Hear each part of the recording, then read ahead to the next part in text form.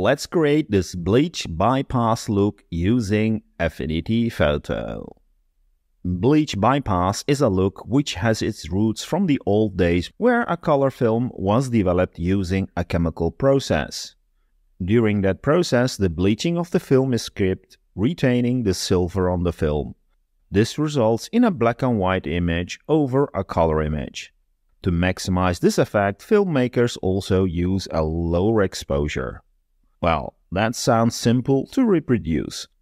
Let's switch to Affinity and apply the steps to this sample photo. First thing I like to do is to balance the color, for which I am using the Scopes panel. I did a video in the past about the Scopes panel and a link will be in the description if you're interested. I will add a curves adjustment and lower the reds, which will push down the red scope, and then increase the blues so that the colors are more in balance. Notice how the image has a more neutral color with stronger whites. Next step is to lower the exposure, which we can do by adding an exposure adjustment. Usually a value around -1 will do the job. We now need a black and white version of the image, which we can easily get by duplicating the original image, moving it to the top of the layer stack, and then applying a black and white adjustment to it. Let's also make sure that the black and white adjustment is being clipped only to the duplicate by making it a child layer. For the black and white adjustment, just adjust it to your liking where you have a nice contrasty look. To get the bleach bypass look, we need to blend this in with the original image. Depending on what you're going for, you can use the overlay or hard light blend mode, which really boosts up the contrast, or use the average blend mode for a more flat look. I'll go with hard light. Most of the time, the effect of this black and white layer will be too strong, but before fine-tuning it, I'm going to add a diffuse glow on top of it to make it more cinematic, but it will also fix the very dark contrast.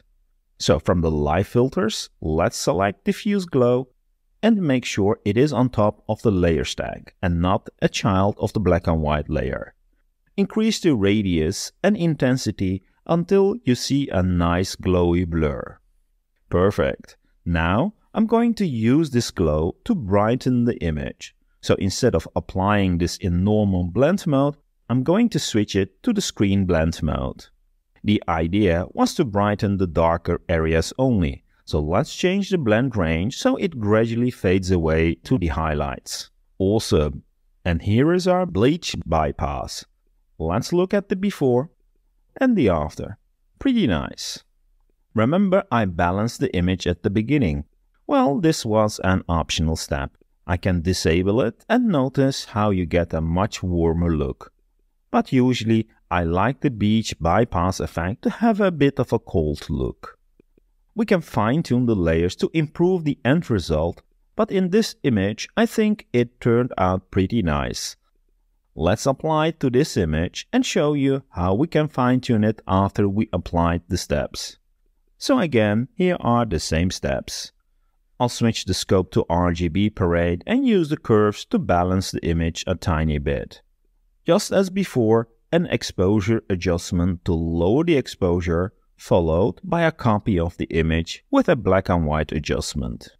In the black and white adjustment, I will fine-tune the color until I have this nice look, where especially the sky gets a bit more contrast. Time to apply this black and white result in hard light, and to finish up, let's add the diffuse glow adjustment in screen blend mode with the adjusted blend range. Awesome! We now have completed the basic steps. Here are some tips to fine-tune it. First, notice how the diffuse glow layer brightens the image a bit too much, but by lowering the opacity, we can dim the effect. Coming to the black and white image in hard light, most of the time I will lower the fill opacity in the blend options to about 70%. Nice! Let's check the before and the after. Awesome! I think this looks pretty good to me. Let me switch back to the starting image and see what I did there. As you can see, the same steps were applied. A curves layer to balance the image, followed by the exposure adjustment to lower the exposure. Of course, our black and white image in hard light blend mode with on top the diffuse glow layer. And the final layer is the original image again, which I use for comparison purposes.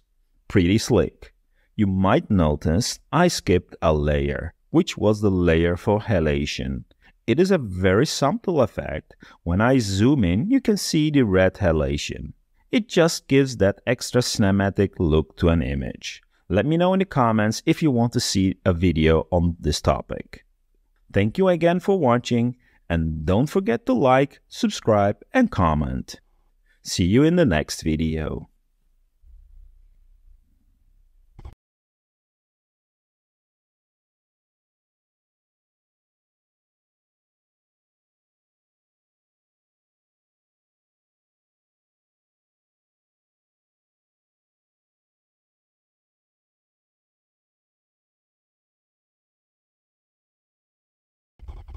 At the sunny beach I took a stroll.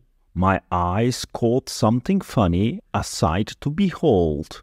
A bottle of bleach lay abundant on the sand, with a sign that said, "Warning, don't take this as a tan." Curiosity got the better of me, oh dear. I picked it up, thinking, what harm is there? But as I opened the cap, the pungent smell arose. I quickly closed it as my nose nearly froze. A bypass sign caught my eye up ahead. A detour suggested, so I followed instead. But in my distraction, I stumbled and tripped, landing face first in the sand, feeling quite stripped. People passing by, they started to look at the sight of a beach bum covered in muck, with bleach in my hair and sand in my clothes. I resembled a creature nobody knows. I rose to my feet, a bit dazed and confused, and realized my beach day was far from amused. Bypassing the fun, I created my own mess. With bleach as my sidekick, what a fine distress. So heed my advice. Fellow beachgoers, beware. Don't mess with bleach, or you'll end up in despair. Stick to sunscreen and waves that you can ride, and leave the bleach adventures for another seaside.